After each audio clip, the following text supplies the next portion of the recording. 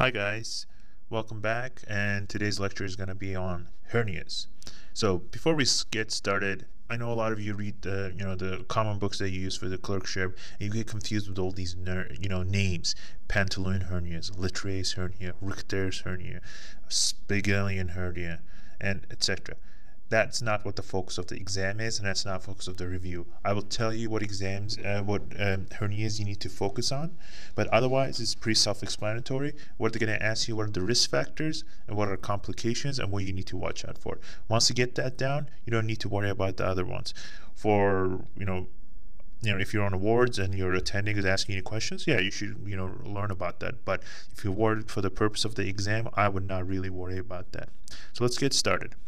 So, by the end of this lecture, these are the questions I want you to consider. What's if you have ischemic orchitis after hernia repair, what's the most likely due to? What's the most common hernia in males? What's the most common hernia in females? What's the most common hernia overall? And some of the complications of hernia. If you could answer this question by the end of this lecture, then you're golden. Alright, so let's start with the case. You have an 87-year-old mentally disabled female in the ED presenting with nausea and vomiting. Has not had bowel movements or past flatus. Per caregiver, she noticed a lump in her thigh that went away when she was laying down about 3 weeks ago. Exam shows increased bowel sounds and she's tachycardic. She has an erythematous mass on her side that is tender and is below the inguinal ligament. So obviously here, not to belabor the point, I'm telling that she has a femoral hernia. So if you watch the bowel obstruction lecture, you could already tell that she has some signs of bowel obstruction. But now here, we want to discuss the hernias that cause the bowel obstruction and just go a little bit deeper into hernia discussion, right? She has femoral hernia that's leading to obstruction, and then that's causing some of the symptoms. So go review the bowel obstruction lecture if it's not clear by the end of this. All right, so always let the question stem guide you. Right? If they tell you the mass protrudes with Valsalva, so what is Valsalva? Closing the glottis against forced exertion, right? So essentially what you're doing is you're increasing your abdominal pressure, right? Increasing abdominal pressure, what is that going to do? It's going to cause the hernia to bulge out, right? But it resolves when you're laying down supine. When you're laying down supine, everything equilibrates and it kind of goes away. If they tell you that, essentially they're telling you this person has a hernia, and then just focus on that. Simple formula that you need to focus on for hernias: abdominal wall weakness plus increased abdominal pressure, it gives you hernia. So why is that formula important? Because then you could look at this formula and talk about the risk factors for hernia, and that's where they will try to get you at a little bit higher level questions, because they don't usually ask you what kind of hernia this is, what caused the hernia, and what's the problem with this hernia. All right, some common risk factors. So looking at the formula again, what is the wall weakness? Prior surgery, pregnancy.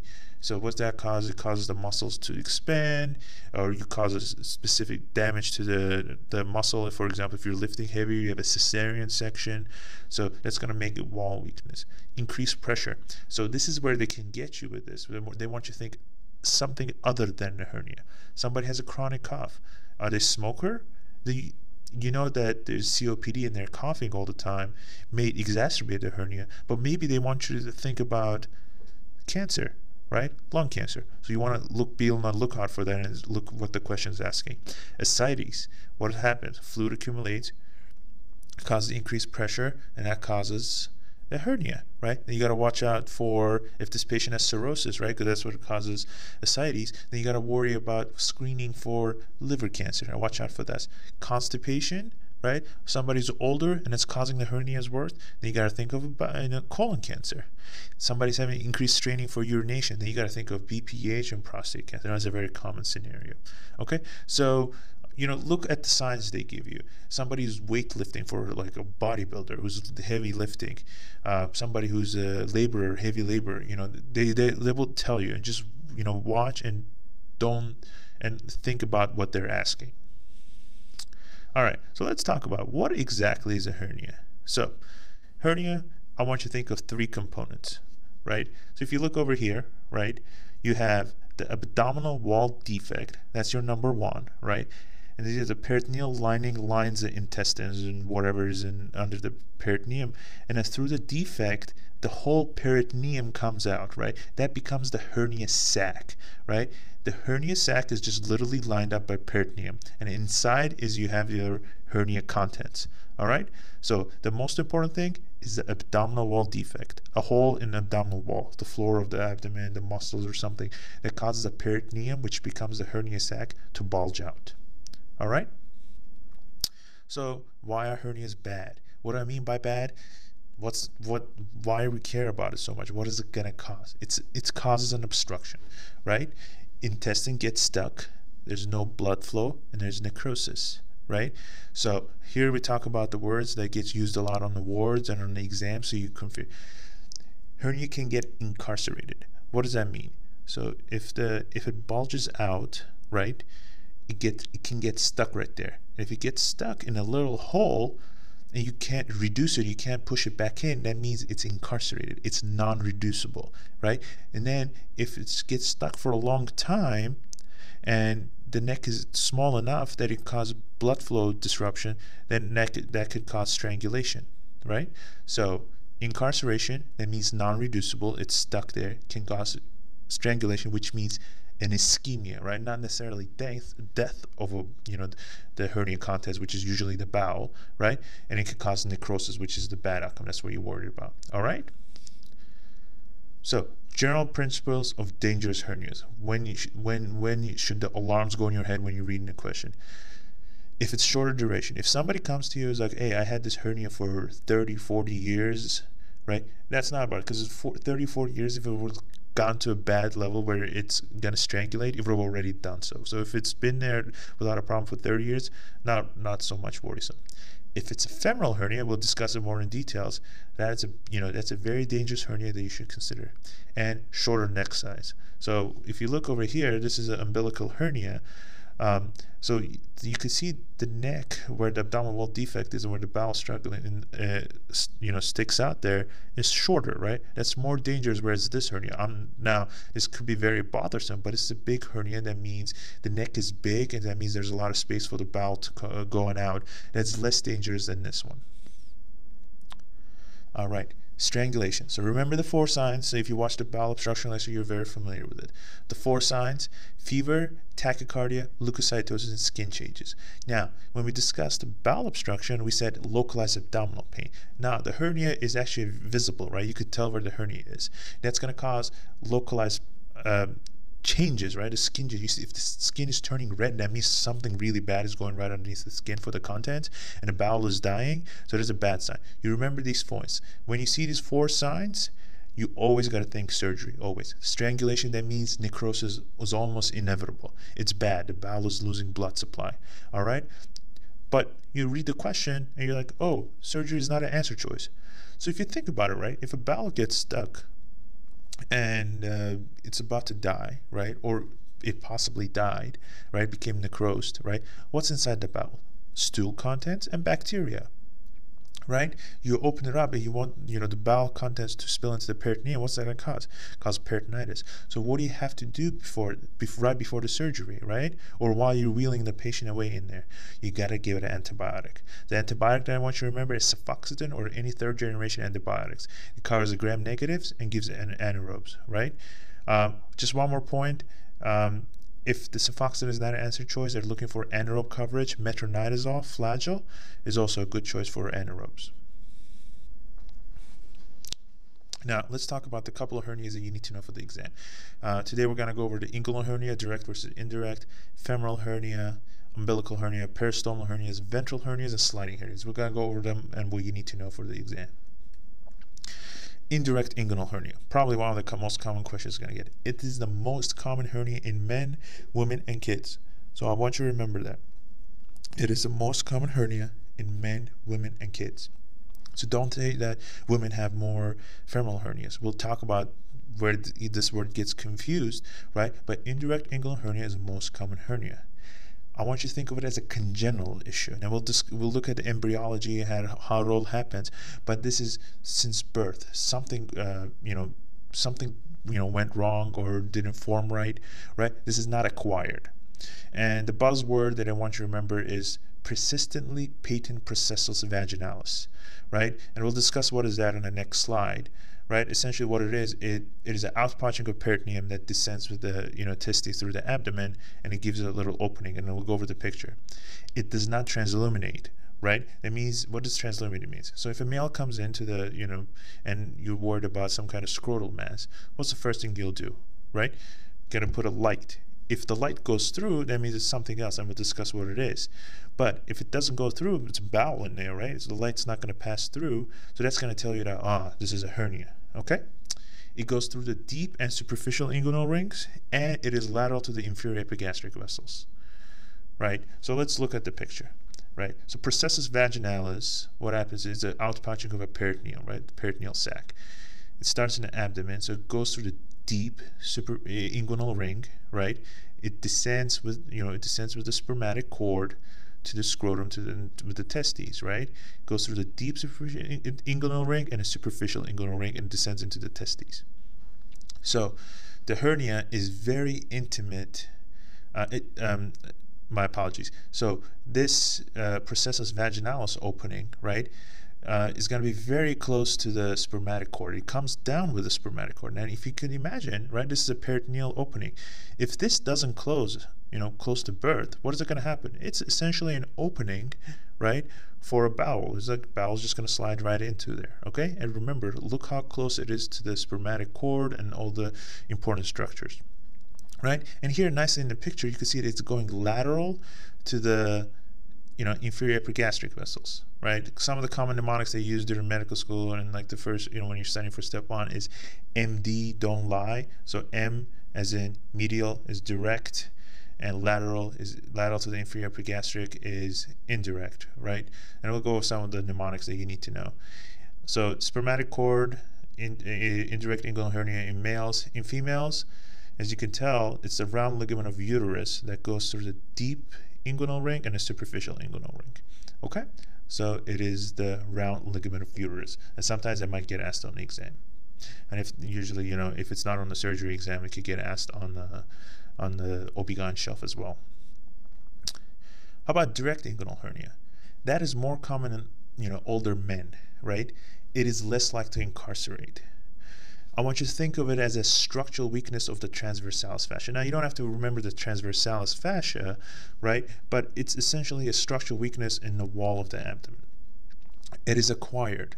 So if it's acquired, it takes a long time to develop, right? So a young person is less likely to have a direct inguinal hernia than, for example, this male who's been lifting for, eternity, for a long time. Obviously, he's going to have some structural weakness compared to a young male. It goes through the Hasselbalch triangle, and we'll discuss it on the next slide what it is, right? And is medial to the inferior epigastric vessels, and it goes only through the superficial inguinal ring. So this picture is going to demonstrate both the points. First of all, a common question you get asked on the boards, and for your understanding, right? You have the arcuate line, and above and below it, your rectus sheath or your abdominal wall is a lot different. So above the arcuate line, you have an anterior rectus sheath and a posterior rectus sheath. And your posterior rectus sheath is your transversalis fascia and your internal oblique that makes the posterior rectus sheath. Whereas below it is only your transversalis fascia that makes the posterior rectus sheath. So it's a little bit weaker below the arcuate line. So that's where the direct hernias usually occur, right? And this is where the Hasselbalch triangle comes in play. So your Hasselbalch triangle is medially is your rectus abdominis muscle, inferiorly is your inguinal ligament, and laterally is your inferior epigastric arteries and vessels, right? So I want you to remember this. A direct hernia goes directly through the Hasselbalch triangle, right? And if you just remember that, it goes directly through that, that means it's just going to be medial to the vessel, right? So just remember that, right? And you can see from the picture, it goes through the muscle wall right here, only going to go through the superficial or the external inguinal ring and goes into the scrotum, whereas the indirect hernia will go through both. Femoral hernia, very high yield topic for the shelves in step 2. Its hernia contents pass through the femoral canal. So remember the naval mnemonic they used in the first couple of years of medical school, right? Lateral to medial, N stands for nerve, A stands for artery, V stands for vein, E is the empty space, right? And L is the lymphatics. It is more common in females, right? But it's not the most common, right? Actually, femoral hernias account only for 3% of hernias in female, right? So they're not the most common. So remember, the most common hernia across all, male, females, and children is indirect, and it passes below the inguinal ligament. So you read a question, right, and you're like, oh, there's a bulge right under the inguinal ligament, and its question talks about the hernias, then you essentially know that they're talking about a femoral hernia. Now, pregnant females, they're at higher risk. So what happens when during labor, right, when you give an vaginal birth, right, it causes a lot of pressure into the veins, and the femoral veins just kind of dilate and essentially get the space bigger, right? So that's the reasoning behind why pregnant females are higher. So if you get a question, so what is not a risk factor, right, in this female, it is not a C-section, right? Because you're not in the vaginal birth, you're causing all that pressure, versus C-section, no, you're not. Okay, so it's not just the fact that they're female, it's the fact of which type of birth they give. So let's think, look at this picture. So you have the empty space right next to medial to the vein, right? So what is it going to happen, right? The inguinal ligament is very rigid on top. You have the bone right behind it, right? So if it gets stuck, it's highly likely to incarcerate and strangulate. So what do? You could actually, cut the inguinal ligament and try to fix that. So that's a very common question that you get. But don't get tricked. Not every inguinal regional mass is a femoral hernia. So they could trick you, right? There are lymph nodes. What is right next to medial to the empty space is the L. That's the lymph nodes, right? So read the question stem carefully. They could talk to you about, infection, cancer, trauma, right? So let's quickly review over the common inguinal lymphadenopathy. If you have an older patient with weight loss and has not had a colonoscopy, you start thinking of some kind of rectal cancer and colon cancer. Most likely, rectal or anal cancer, because that's where the drainage is. Now, infections, right? So we'll cover this in internal medicine lectures as well, but this is, they could show up on your surgery shelves, and it's a good review for step 2, right? Haemophilus ducreyi, or chancroid, it's a painful, with unilateral painful swollen lymph node. So remember that it is painful. Haemophilus ducreyi, you do cry. It's painful. It's unilateral. Herpes that are blisters, are characteristic, the vesicles, right? But compared to symptoms of chancroid, which is also painful, right? And you could also get lymphadenopathy, you get systemic symptoms, malaise, cold-like symptoms, right? Whereas in chancroid, you don't. And if you have systemic symptoms, you can get bilateral, lymphadenopathy. So just remember, you have systemic symptoms compared to chancroid. Lymphangioma venereum, or it's chlamydia. It's caused by chlamydia, and that is one thing you remember. It is painless, and the lymph node enlarged after the skin lesion disappears. So this is very high yield. This could definitely show up on your OB-GYN shelf. And step 2, so how to differentiate between these. And you have syphilis, right? That is also a painless ulcer, but you get bilateral lymph nodes. And a granuloma inguinal, you get painless ulcer, and you get no inguinal lymph enlargement, right? So kind of a good review. Haemophilus ducreyi, it is painful. You do cry. It is unilateral, right? Herpes, you have systemic symptoms. Now you got lymphogranuloma, which is caused by chlamydia. It is painless, and it comes up after, right? And you have painless, right? Then you want to compare to syphilis, right? The syphilis is also painful, but you get bilateral lymph nodes usually in association with the disease. And granuloma inguinal is painless also without lymph nodes. So I would go through this list, just kind of memorize it, and compare which ones. But this is something that could show up because it's very confusing between all these. Sliding hernia. So it's a type of indirect hernia, usually on the left side. And a hernia, the key with this is a hernia sac contains a retroperitoneal organ, right? So you're reading a question, they're asking some kind of a sliding hernia, right? Essentially, what they're at, and they give you answer choices. Essentially, what you need to do is pick out an answer choice that has a retroperitoneal organ. So you remember from your step 1 studying the mnemonic SAD pucker, right? It tells you the the common retroperitoneal organs. So you could go, search it off. But in males, it's essentially either the sigmoid colon or bladder. It usually happens on the left side. So think of left-sided structures. The right side is kind of rigid. Left side, sigmoid is floppy. There's a lot more space where you could herniate through. In females, it could be the reproductive organs or the bladder. So the bladder is both common in both, and it could be colon in both of them. So why is this important? Is because when you're operating, right, give you a patient who had a routine hernia repair, right, and then literally 30-40 minutes after the patient had peritoneal signs. They have hematuria because you went in the bladder. So that should make you think that it's a sliding hernia, and you should be careful about that because sliding hernia has a retroperitoneal organ in it. Hernias in an infant is a very high yield topic too. So remember, direct hernia is very rare in a young person. Remember, direct hernias are acquired. So in an infant, they hadn't had much time to have an abdominal wall weakness, right? If they give you a question with a kid in a hernia, it is not a direct hernia in the exam. It's either indirect hernia or umbilical hernia. That's one of the questions they'll ask you. And the question will describe a mass that protrudes when an infant is crying, right? And then remember what we said about Valsalva. Now, you can't make a kid in Valsalva, right? Because it's not going to listen to you. But when they cry, essentially they increase the pressure in the abdomen and the mass bulges. So, if they describe an indirect hernia, so what you do is you repair it. 10% of the kids who have an indirect hernia have a bilateral hernia, so you got to check both sides. Now, the question is, if they have an umbilical hernia, you do not repair that, right? You do surgery only if it persists after age 5. So up until age 5, 4 or 5, you don't do anything about it. So when do you operate on it? If it goes, age 6, 7, still not going away, then you try to fix it. If it's getting bigger, right, and obviously if it gets incarcerated. And the thing is, when they describe umbilical hernias are characteristically more common in African Americans, and it is, this is where it becomes important to talk about transelimination, right? And then we'll discuss in the future charts, right, in a second. So high yield points.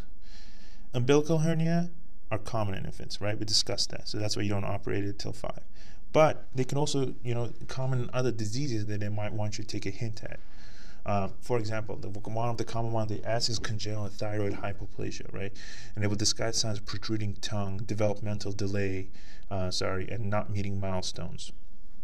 So if they discuss, mom brings a kid, says, oh, they have this hernia, but then also in the stem is like it's not meeting developmental milestone, he's not acting like someone that should. You got to worry about this, right? Because remember, congenital thyroid hypoplasia can lead to mental retardation. Let's go over to, just like I said, we're going to go over the chart of what to do when a kid comes in with a scrotal mass. What do you do? We're going to discuss this, we're just discussing the non-painful part because we'll discuss the painful part in the future lectures.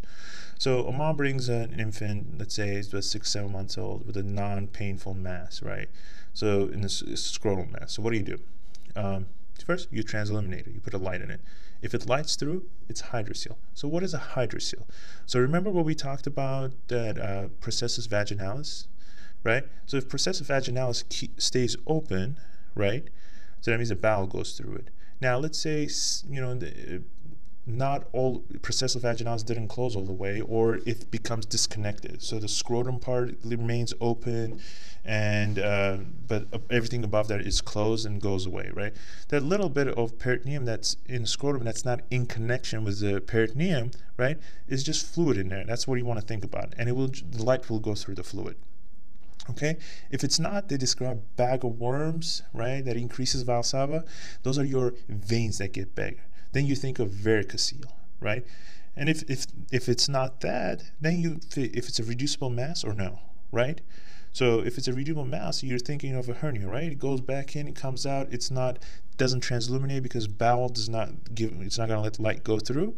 Then you think that's a hernia. And the other stuff we'll talk about it later, because then you got to worry about the testicular mass, and we'll talk about it in future lectures.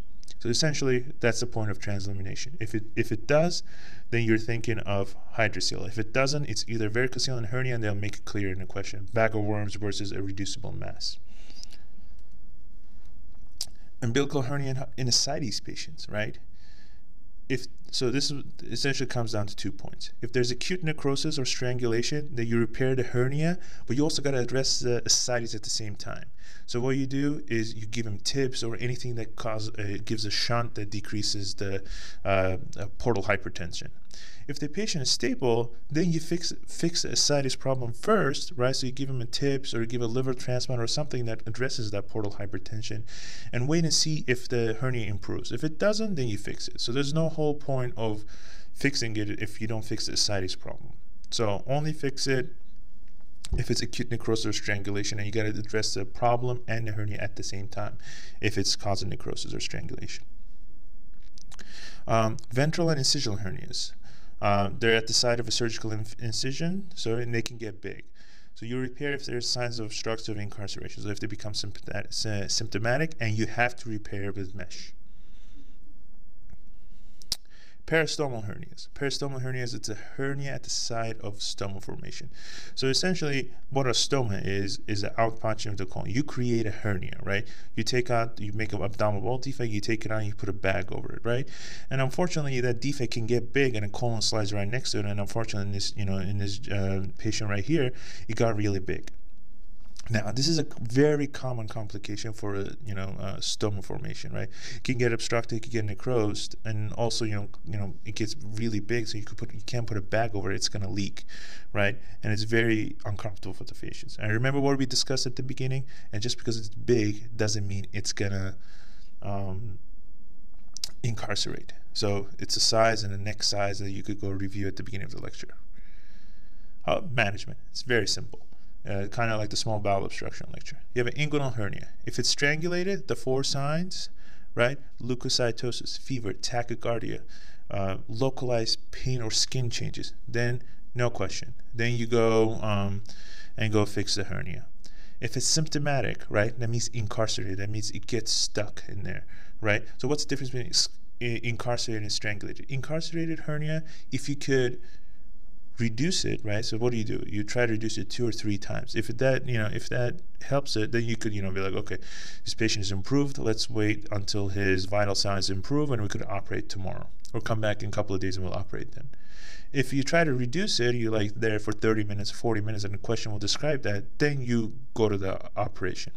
Okay, then because it becomes strangulated, you can't reduce it.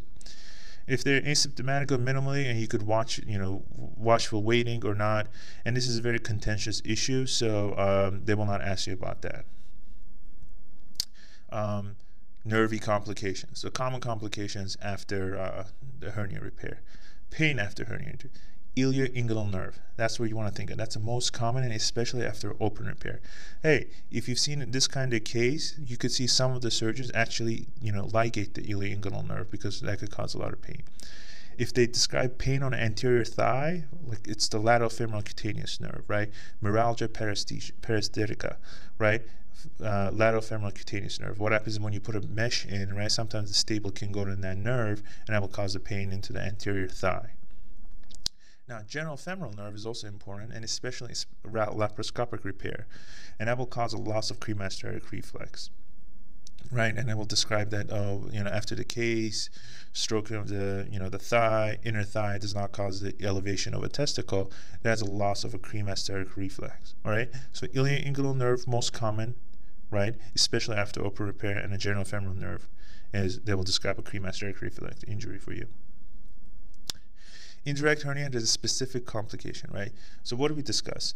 Processus vaginalis in indirect hernia is very intimate to the spermatic cord, right? So you have to, dissect it out, and, be careful with it. There's arteries, there's nerves, there's spermatic cord itself. So, and you ligate the testicular artery, but that's not going to cause an ischemia. The reason being is testicle has arterial supply from testicular artery, cremasteric artery, and artery of the vas deferens. So if you take out one, you have 2 other that actually supply it. So it rarely causes an ischemia. But if you cause an injury to the vein, right, what's going to happen? It's going to cause the pampeanal flexus. It's going to cause venous congestion, right? And the pressure gets so high, it's going to prevent an arterial inflow, and it causes too much venous congestion. That could cause ischemia too. So if you see a question on that, and you get a testicular ischemia or atrophy, it is because of a venous injury, not an arterial injury, and has a very high yield point. So some practical points that you remember: femoral hernia gets repaired no matter what. It's asymptomatic or symptomatic, you got to repair it. If there's a hernia, you want to repair it with mesh. What does mesh do? It creates a tension-free repair. If you don't use a mesh, you have to put the tissues back together, right? So, and that causes a tension on the wound, so that in theory it causes more recurrence. So you put a mesh, you tie the tissue to the mesh, that's tension-free. If there's bilateral hernia, you do a laparoscopic repair. Okay? So, but there's a lot of contention. You do open versus closed, open versus laparoscopic, and just remember, if there's bilateral hernia, that's the only indication of laparoscopic repair. Other ones are very contentious. Okay? And so remember, let's go back to the questions that we discussed earlier. So what is ischemic heart caused by after hernia repair? It's a venous injury, right? Most common hernia in males is indirect. Most common hernia in females. That's a tricky question. Remember,